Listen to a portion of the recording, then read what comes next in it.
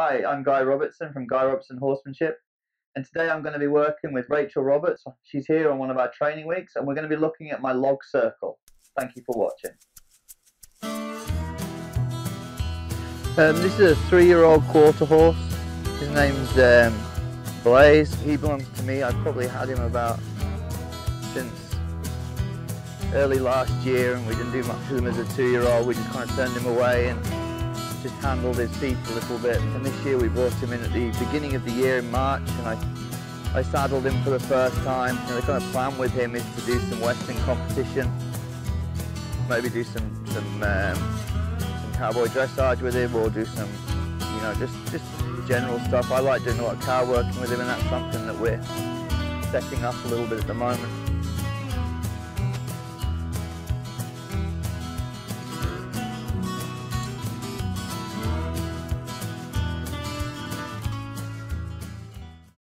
Okay, so this is Rachel Roberts. Rachel's staying with us this week on one of our training weeks.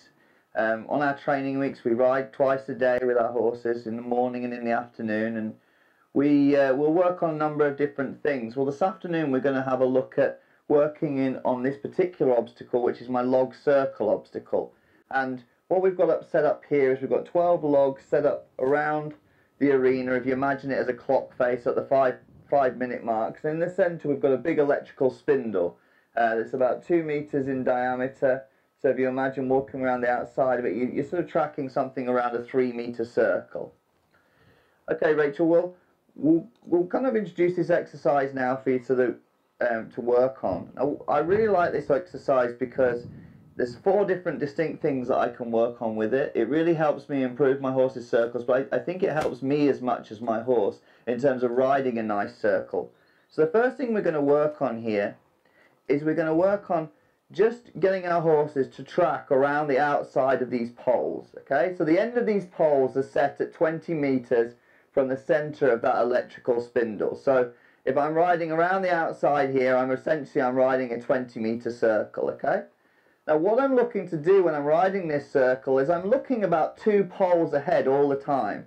And what that does is it helps me get my body into position, my inside leg slightly back here, my inside rein slightly back, just to create a little bit of an arc with him. And I'm just kind of riding from one post to another post, giving him sort of a series of checkpoints of places I want him to check in at. Okay, so I want him to check in at the end of every pole. So I'm not going to be getting into a situation where I'm kind of half out here in the undergrowth and not realizing it, like I might if I was just riding a circle normally. Sometimes it's a bit like swimming in the sea. You start to lose track of where you are. You kind of go, well, I kind of started over there and I'm all the way over here. It really helps me as a rider maintain some accuracy. It really helps my horses sort of engage in this exercise. They can go, yeah, I've got to get to there, then I've got to get to there, then I've got to get to there. Does that make sense? Yeah.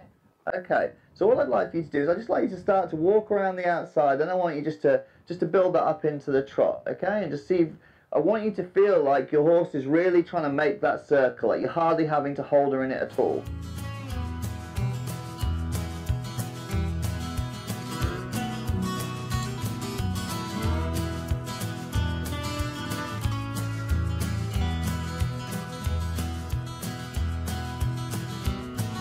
Great, you just want to lift her up into the trot for me a little bit there.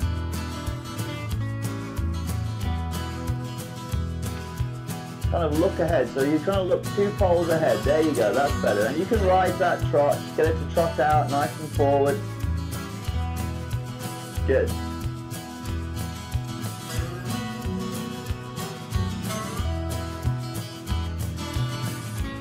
Really nice. You should start to kind of ears pricking, looking for those poles for you. You should start to look on that circle and track where she's starting to go. She's just having a look around at all the things flapping, and it's a new environment for her. It's her first day with us, so she's just getting used to the place as well. The next thing we're going to work on is actually getting them to circle over the logs here, just at the walk. Okay, something I like this for a number of different reasons. It's really good for my horses, and these logs are, these are telegraph poles. They're probably 4 inches, something like that. is if you watch when my horse goes over, he has to really pick his feet up. You know, he's got to use those muscles to really lift those legs up, pick that foot up. So he's not dragging his feet along. He's kind of, you know, learning to pick those feet up with a bit of cadence. Also, if you watch him, he's kind of looking at these logs. You know, his focus is on the log there. I can even just kind of put my hand down on his neck there and really not still. I see if I can even maybe drape it over here like this. And he's really finding those logs. He's kind of making them, and he's looking to kind of do this exercise, if you see what I mean. He's kind of engaged in it.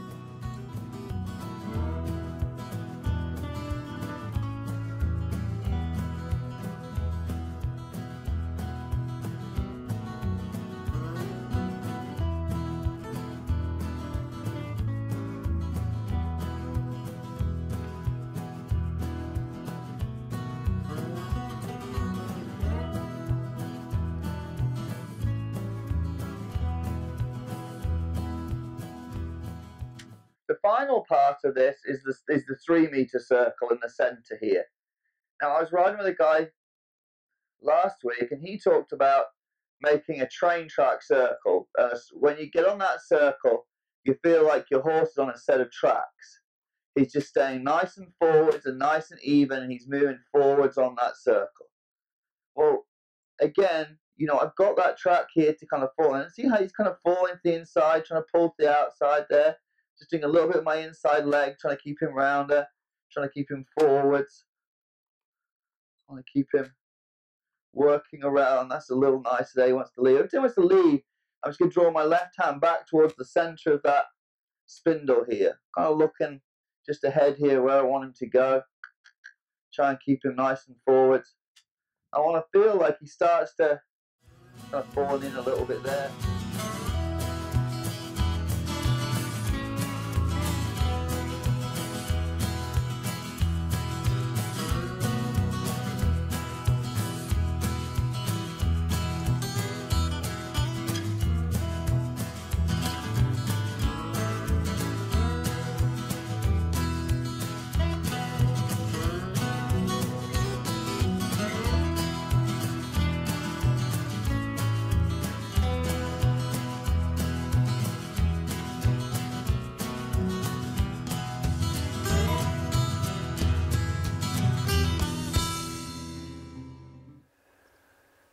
Well, that was great, Rachel. Thank you very much for helping us out with that today. And you know, that seemed to work pretty well. You use that as an exercise you kind of got some benefit from? Oh, definitely. I can work at that at home, and I will have it perfected next time I see you. Well, there you go.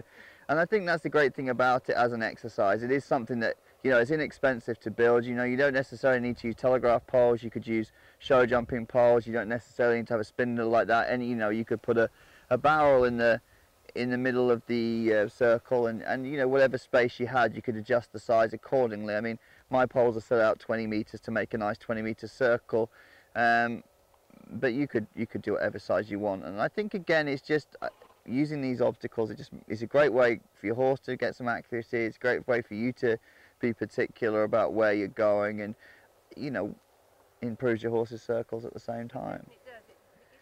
Well, thank you very much anyway, Rachel, and thank you very much for watching. We hope that that was useful, and we look forward to, you know, welcoming you back at some point in the future. Thank you very much.